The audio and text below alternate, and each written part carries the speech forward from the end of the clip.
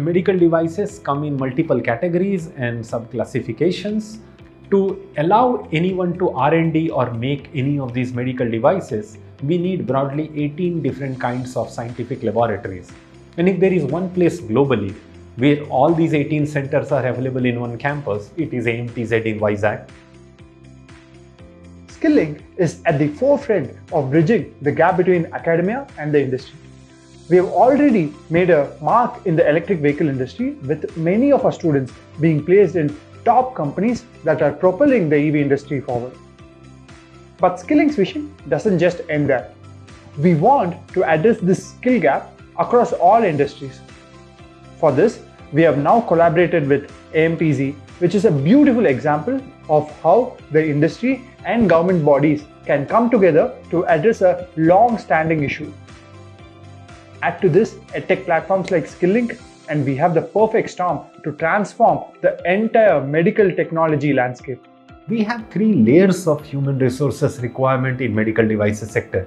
As our manufacturing sector grows more and more, there would be a huge demand, and there is already an unsaturated need for hiring competent technical and technological human resources. If you look at the skill gap in the medical devices industry, it becomes quite apparent that there is a vast shortage of design engineers and researchers.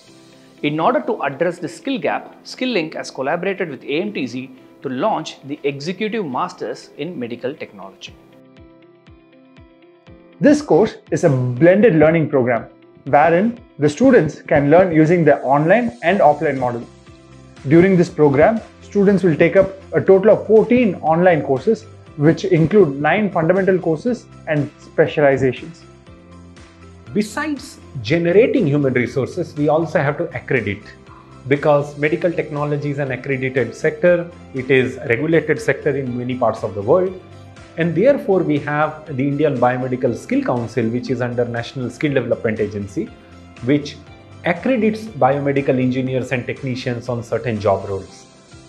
This course is a great stepping stone for engineers looking to establish a career in the biomedical engineering field. And therefore, the good thing about medical devices and biomedical engineering is that so long as it's one of these degrees, mechanical, electrical, electronic, computer science, computational biology, chemical, textile, they all can specialize to be a biomedical engineer and fill the huge vacuum that our country has.